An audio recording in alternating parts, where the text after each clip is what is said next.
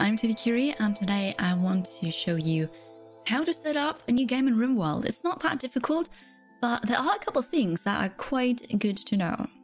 So let's dive right in. We click on New Colony, and then you've got 4 standard scenarios. You've got Crash Landed, where you start with 3 people. Obviously, you crash land on the planet, you've got a couple resources, you've got a couple weapons, and then you start. Lost Tribe is a bit more difficult. You have 5 people. Yes, it's better to manage your base because you just have more hands that just, do things for you and work. But on the other hand, you have 5 people to feed instead of 3.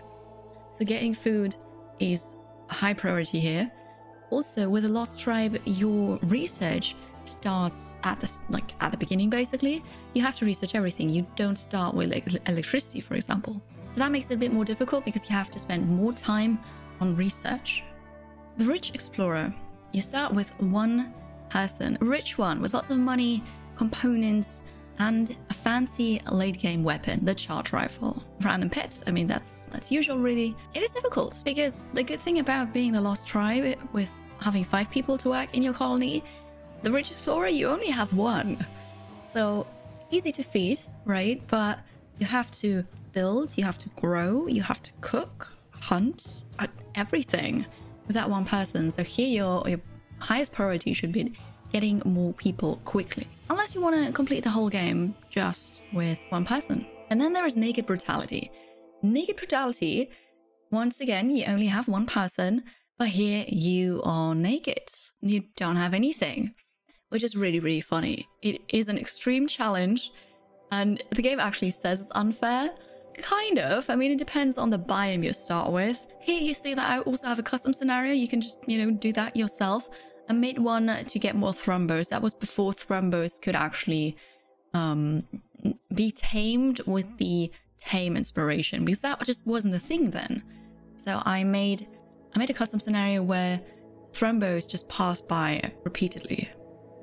Per default, so vanilla RimWorld, you can just edit your scenario. You see here the scenario editor. You just click it, go to edit mode, and then you see what it's actually about. So you can change the title, the summary, the description. You can just make your very own scenario, really. But hey, if you say, I want to play Crash Landed, but I want to have 5 people, just like the Lost Tribe, you can do that. Easy. Crypto sleep sickness is a thing here. If you just, don't care for it, you can turn that off. You can also add parts and say, cannot hunt, cannot mine, a 4th straight, they have to start naked, or a permanent game condition, for example. Then we have to go all the way down here, because they just, whatever you click in here, will just be added here. So the last one is sunblocked, for example. Or you can say, I want a real challenge. I want a permanent toxic fallout. Okay, you can also just disable an incident, right? So if you absolutely hate, I don't know, alpha beavers because, the mouse is just here, you can do that. Just turn it off. If you hate malaria, for example, whatever you prefer, really. And then obviously people who have made or have created their custom scenarios, they can upload it to the workshop. You can download it and just do that. For me, you see all the, well, not all of them, but quite a couple of the hot potato seasons. Okay, Crash Landed. That's the default one, the classic RimWorld experience. And then you get to choose your storyteller. There are also lots and lots of storytellers that you can download as a mod that just change the way the game is played. There's Cassandra Classic. Obviously, classic experience. There's Phoebe Chillax, which will give you a lot of time in the start. I mean, it says a lot of time between disasters to build your colony. It seems that Phoebe Chillax, it is chill in the beginning. So you have a long time period where hardly anything happens. And then in between events, it's a long time where you can actually build up your base and then recover from incidents. But at some point, it's gonna be really difficult. So I don't really play with Phoebe Chillax. Usually I play with Cassie, but there is also Randy Random, who is fun to play with. It is absolutely random. As the name says, it could be 5 good events happening after each other, on top of each other even, Or it could be 5 bad ones. It could be 2 good ones, 5 bad ones. You don't know. Cassie follows rules. If you hit with a hard incident with a, I don't know, 50 people raid, for example, and they kill 2 of your colonists, there won't be a bad raid coming for a while, because first of all, it was a big raid, but the real thing is that once you lose a colonist, the next raid will be more lenient. You lose wealth, but also you just lost someone. Randy doesn't care about that. So Randy is really, truly random. Could be good, could be bad. I don't know, but it's fun. It's fun to play. But for the original, the classic RimWorld experience, I recommend Cassandra Classic. Difficulty options. This is a kind of a controversy because they have been renamed. They are now Peaceful, Community Builder, Adventure Story, Strive to Survive, Blood and Dust, and Losing is Fun. And then the new custom one. Just for setting up, you know, a new game, and you might be new to RimWorld, I recommend the Community Builder, because that is for players who are new to this kind of game. I don't think you can compare RimWorld to anything really. Dwarf Fortress, yes, because that's what it's, you know, partly based upon. I don't know, if you have a game that is similar to RimWorld, just let me know. I'd like to try it out. Adventure story, like if you think you're experienced with city builders, you're experienced with survival games like that, sure, go for it. I mean, you can change this on the fly whenever you want to. So, you know, if you want to check out Losing is Fun, previously Merciless, go ahead, right? You unlock this once you've played the other difficulties a bit first, but once you unlock this, you can play with Losing is Fun. Yeah, just, you know, just do it. And after the first raid, you realize, oh wait, maybe that's a bit too difficult for me. Let's do something else. You can change it whenever you want to in the settings. So for a new player to RimWorld who wants a chill time, community builder, a new one who's looking for a challenge adventure story, but then, you know, you can change it whenever you want to. There is reload anytime mode versus commitment mode. In commitment mode, you only save the game when you exit it. There is no other way to save, which I do not recommend. First of all, because I like to play modded. And when you play modded and you play in commitment mode, something can go wrong. If, I don't know, the mod has an issue and the game crashes or it corrupts your save file, you can't reload, that's it. So if you're playing with mods, definitely reload anytime. If you need to prohibit yourself for reloading the game if anything bad happens, I mean, yes, but by all means, go for a commitment mode. But you could still save for yourself. I'm gonna play in commitment mode, but have reload anytime on, just to be safe that your save file won't get corrupted. Never happened to me, but still with mods, I just want to be careful. And there we go. Now we choose the seed. You can just, you know, click random. You can type whatever in, right? Tutorial, we can do that. Glow coverage is set to 30% by default, which is good. That's a good amount.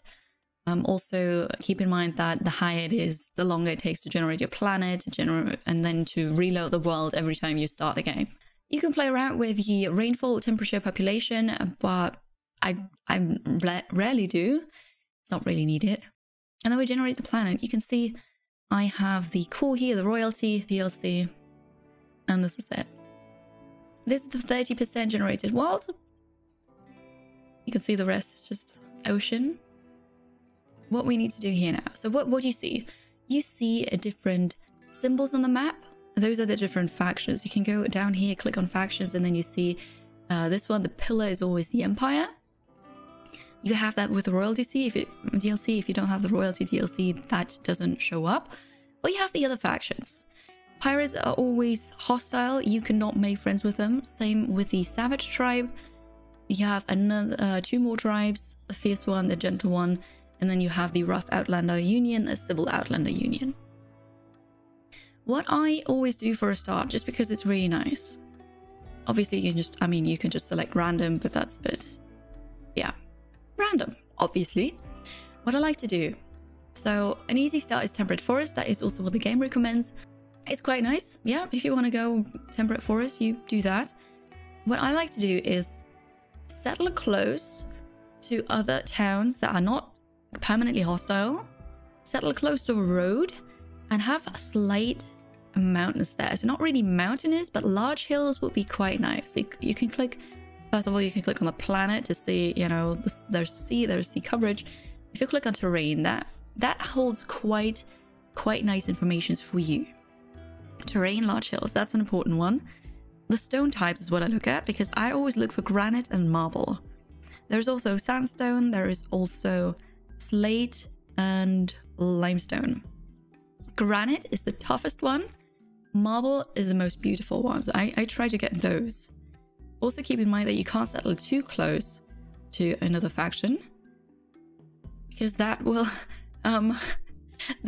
make them not like you. So we're not going to do that. I said temperate forest, right? So let's see. Here's temperate forest. What we have here? Granite, limestone, marble. It is mountainous. It has caves as a special feature. Also, what you want to look at is the growing period here. 30 out of 60 days is quite alright, but obviously the longer the growing period is, the easier it will be for you to get food, because then you don't have to hunt really. You can just grow all year long, and that'd be okay. Well, that's alright. Let's go for that. Mountainous, it's okay. Next. And now you can choose your characters. You can pick 3 out of 8, and we'll see what I look for. So you can just, you have these selected. If you just want to go with a random star, I mean, you can absolutely do that. Those are left behind. That means they have a relation to one of the others. You can either pick those, or you can drag another one up from the bottom here, if you prefer gains, for example. Or you can just click the randomize button for any of these. So you can do that. What I look out for is health conditions. I don't want a pawn with something permanent that's going to be annoying, right? So if they have, I don't know, a bad lung, for example, asthma, that can be replaced at some point. If they have, I don't know, if they're missing a leg, it can be replaced. It's okay, but at the start, you might want to look for something at least okay-ish, right? Drug addictions is quite annoying, especially in the beginning, so I would not go for that. You look at the age as well, because the older they are, the more likely it is that they will develop dementia, and so on, artery blockages. What are they incapable of? Incapable of firefighting. If it's one pawn that's incapable of firefighting, it's alright. If it's all of them, it's a bit bad. And then the traits. Look at the traits. If you mouse over, you get a description of what they actually mean, what the modifier is. And then what you want in your colony is someone with a construction skill, someone with a cooking skill, and someone with a social skill. Medical is good. Everything else is, you know, you can do without. It would be good to have someone who's good at everything, but if you can only pick 3 people, it's going to be very difficult. So cooking, medical, construction. That's probably the most important ones. If your pawn doesn't have a good construction skill, you're just stuck with building stools for a while until you stools, walls, doors, that kind of thing, to build up the construction skill. That teeny tiny flame here means that they have a passion for that skill, which means they're going to learn it faster. There's also a double flame, which I call double passion, so they learn it even faster. I'm just going to click randomize here. Look at that, double passion for medical is good. Medical, cooking. Construction 11, incapable of carrying animals, cooking. Oh, greedy is not good. Greedy is quite annoying actually. But you know, it's alright. They're gonna be fine just for starting out. So we've got all these 4 people. Alright. Let's start. We're generating the map, diving in. Here we go. I know this tutorial was super basic, but I need to start somewhere, right? I plan to make more RimWorld tutorials. Is there anything specific you'd like to see? Something you'd like me to explain or show? Let me know in the comments below. Thank you for watching this video. If you'd like to see more of my content, I stream 5 days a week over on twitch.tv/2dkiri. Feel free to check out my Twitter or Instagram to keep up to date. And if you'd like to support, don't forget to subscribe here to my YouTube channel. Thank you, and I'll see you next time.